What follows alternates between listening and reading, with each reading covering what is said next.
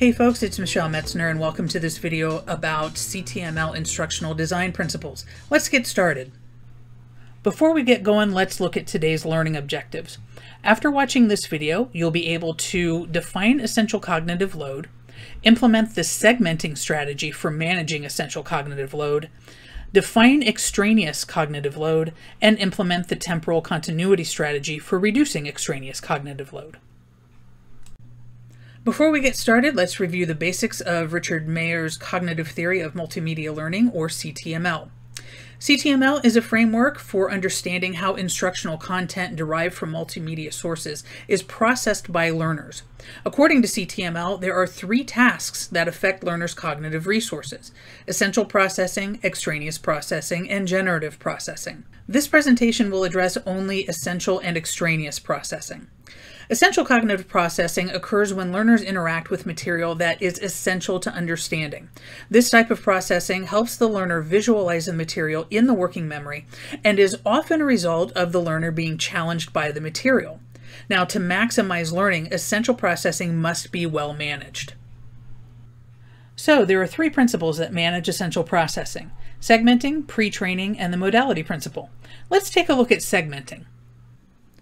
In segmenting, the material is broken down into manageable sections, and learners control the pace of their interaction with the lesson.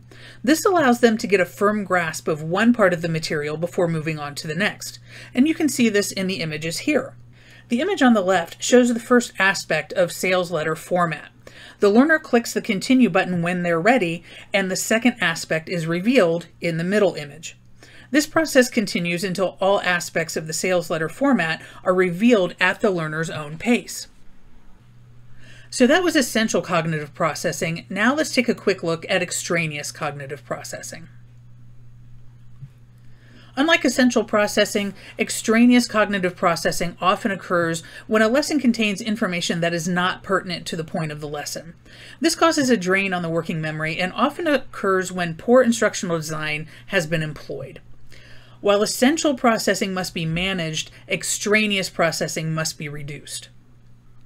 According to Mayer, there are 5 ways to reduce extraneous processing: the coherence, signaling, redundancy, spatial contiguity, and temporal continuity principles.